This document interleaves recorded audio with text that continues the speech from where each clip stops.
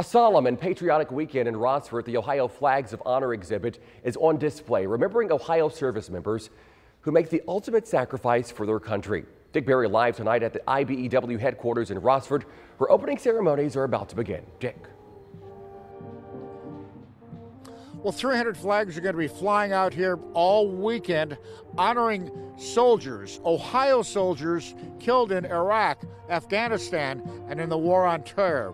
Now, Gold Star Mother Sharon Belkoffer is responsible for bringing this beautiful display of red, white, and blue into Rossford this weekend. Her son Thomas was killed in Afghanistan. And Sharon, why is it important for you to have something like this here for the folks of Northwest Ohio to see? Well, Tom felt very strongly about his commitment to our country, and this memorial is a beautiful way of not only acknowledging his desire to serve his country and make the ultimate sacrifice, but for all of the soldiers from Ohio. And it's a very emotional experience, isn't it, for folks who come out here? Yes, it is, especially for the Gold Star families that come to participate. Are you a pretty close-knit group of people? Do you talk to the other Gold Star family members here in Ohio who might be part of this exhibit? You know, we don't really know each other that well, but it's amazing how when a Gold Star person meets another Gold Star person, it's almost like they've known them for a long time.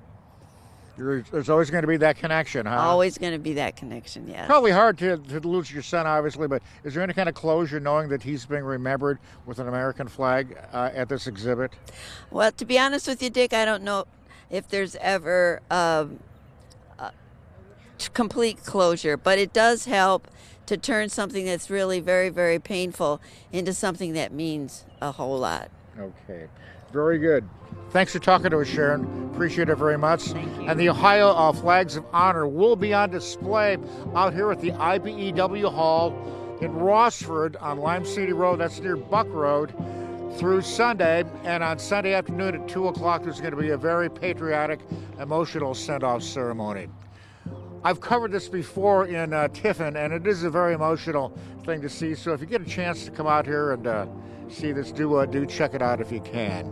Reporting live in Rossford, I'm Dick Berry, WTOL 11.